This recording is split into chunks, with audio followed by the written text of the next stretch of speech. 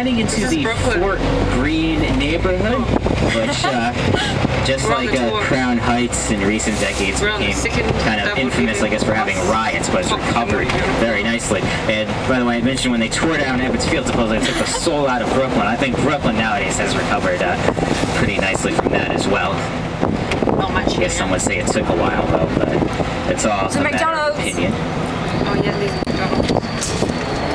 It's a terrific being. They pay. Look, we're The rail yards right here.